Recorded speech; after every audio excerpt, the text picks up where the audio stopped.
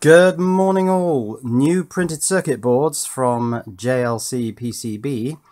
Let's see what we've got in here. And these boards are for a new project. Oh, there's a JLCPCB keyring, I guess that is. Yeah, these are for a new project. Well, it's not that new. In fact, it's actually very old. 1974. Yes, this is a project which I first saw as a teenager. My mum's friend, Rosemary, her son, Mark, he built this. And I went round his house and saw this thing. And it was all built on sort of a wooden frame with hardboard and slide switches. I mean, it was absolutely beautiful. So what is it? Well, it's Pong. And this is the sync gen, or the sync signal generator, for the Tele-Tennis game. So let's have a closer look at this board. So we have two potentiometers here. That's to adjust the line sync and the field sync frequencies.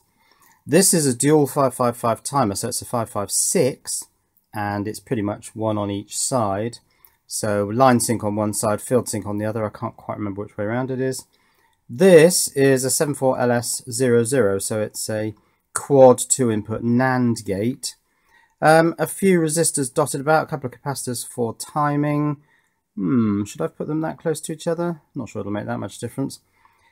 This is the video input, and this is the main video output. So this is one of my 8-pin pads in which I'll put one of my daughter boards for an RCA socket, and that'll go off to the monitor. This is where the video signals from the various elements of the system will come in. I've just put 8 on here.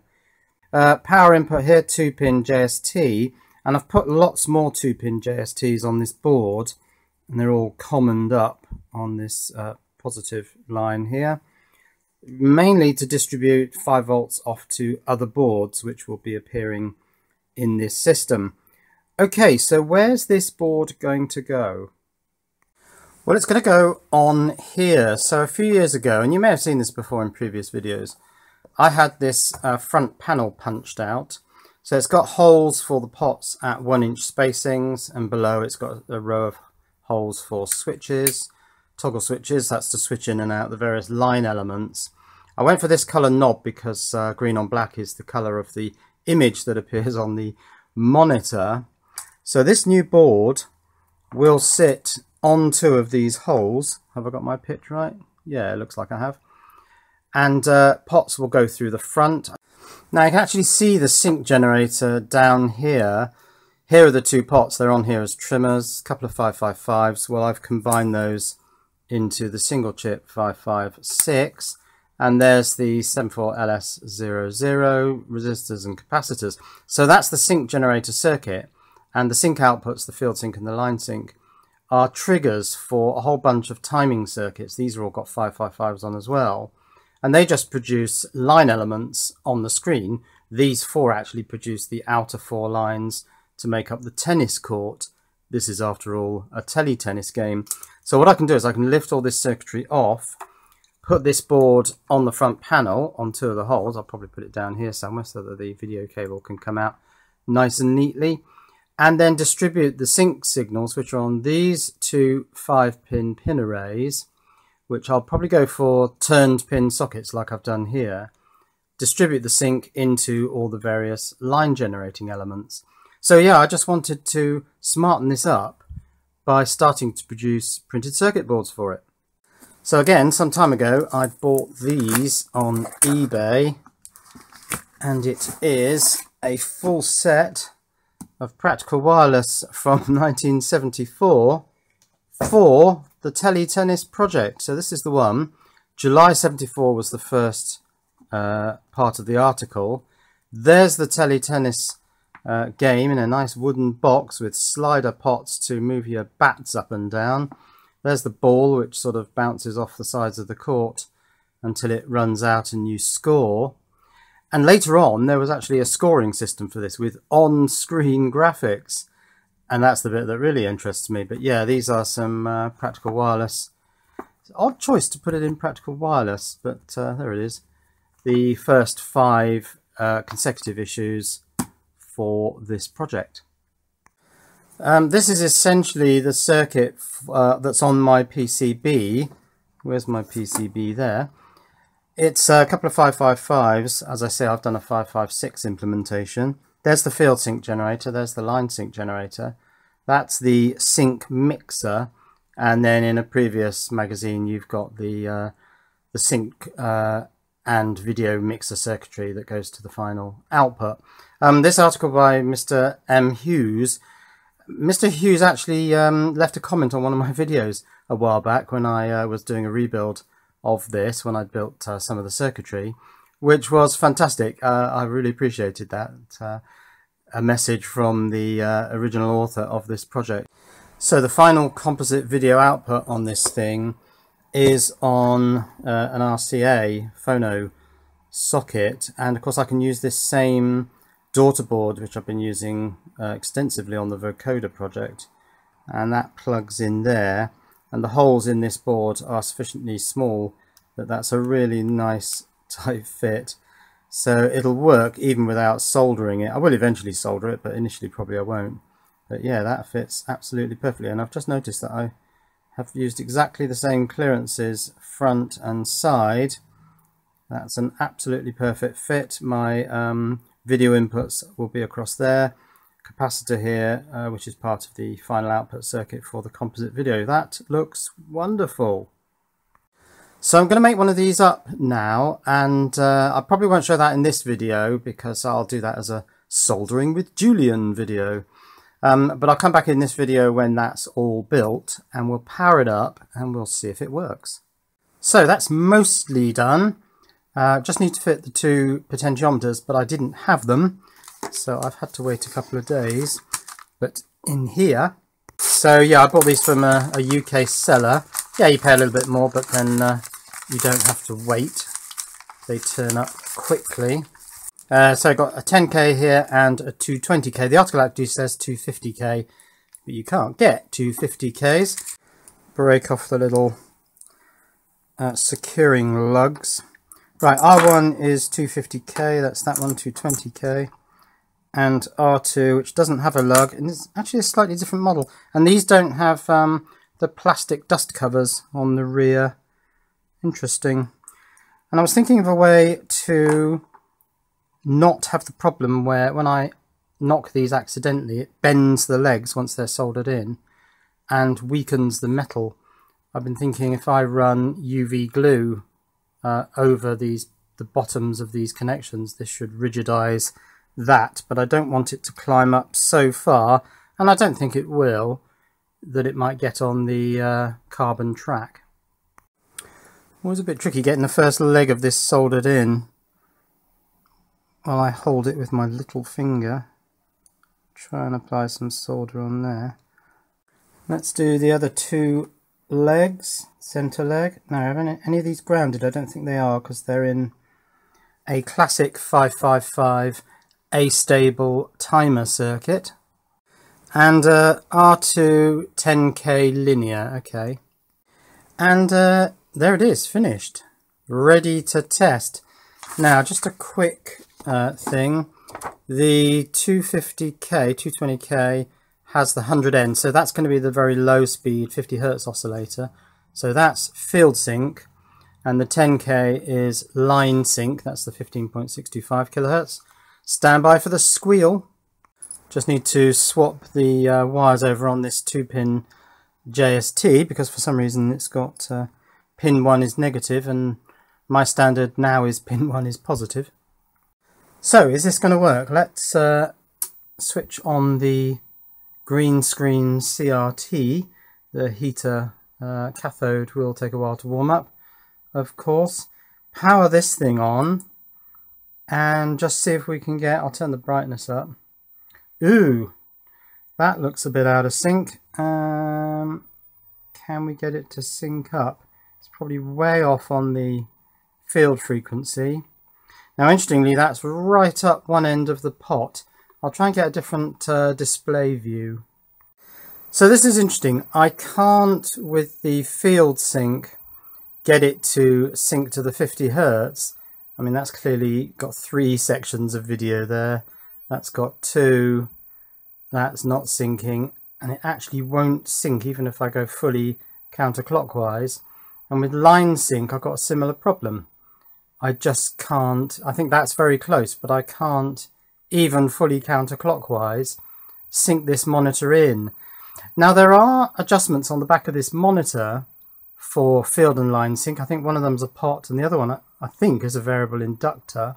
It feels quite graunchy, but I set this thing up to work with this, and one would imagine that the sync generator in here on this little tiny mini Z80 computer would be perfectly timed with a 12 meg crystal to be accurate timing. So this monitor has been set up for this, but it won't work with this. Even we need to go beyond the range of these pots. So yeah, it's a bit of a problem here. So I will readjust this around the back to try and bring these in. That's the line sync, clearly. That's brought in. And can I get the field sync? Yeah, and that's the field sync. So that's synced up nicely. There's a bit of strobing on the camera here, but it's not on the monitor in real life. I think that's synced up. We're not getting the full screen height though, are we? Maybe we need to look at some frequencies on this. If I tweak these pots, you can clearly see that the line sync goes out when I take that one off its counterclockwise position.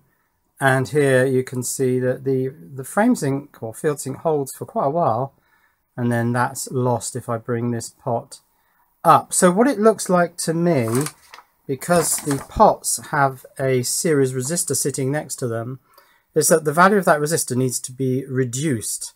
So I could bring the 100k down to say 47k, bring this 22k down to, I don't know, 10k or something. I might try that. So I thought the only way I'd know what was going on was to measure some frequencies. So I'm looking at the field sync, which is this pot here, and I've got 64 Hertz. And I know the batteries are okay because we've got 5.3, about 5.3 volts. Let's just push those in. Yeah, 5.3 volts on those, so that's fine.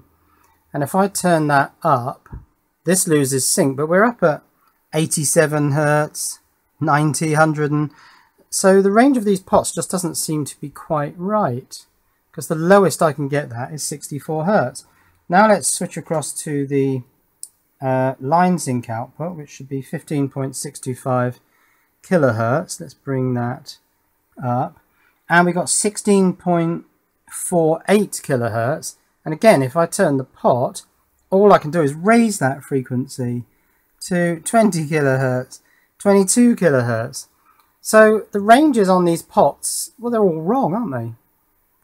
So to slow these oscillators down, I need to increase these resistances, not decrease them. So I'm going to have to take them out with the solder sucker and actually put larger value resistors in there. So this is going to be slightly tricky. Let's try solder sucking these holes. So with 220k instead of 100k for the field sync, I can get it down to, well, just above 50 Hertz, 50.4, but I've got plenty of range above that. I still can't get it down to 50 Hertz, so I might get to 330k for that. Let's switch it over onto line sync, and that is 9 kilohertz. Ah, no, that's meant to be 15 kilohertz. Oh, that's slowed down far too much. So I need to change that resistor. I'm going to change both these resistors. Okay, with 330k there, I can go down to 41 Hertz and up to 67 Hertz. So that's perfect. That gives me a range either side with about 50 Hertz in about the middle. So I'm actually going to tweak the frame sync on this monitor. Is that line sync? No, that's frame sync, isn't it? Oh yeah, that's looking on quite nicely there. Okay, now let's go to line sync, which is over here. And there I'm going from 19 kilohertz down to 14. So that resistor is probably not quite right, but I can get 15.6, which is there. Oh yeah, that looks much better. We've got the full height of the screen and the full width, so that's now properly synced. Right, I finally got my resistor values, I think, because I've got 50 Hertz pretty much in the middle of the range of this pot.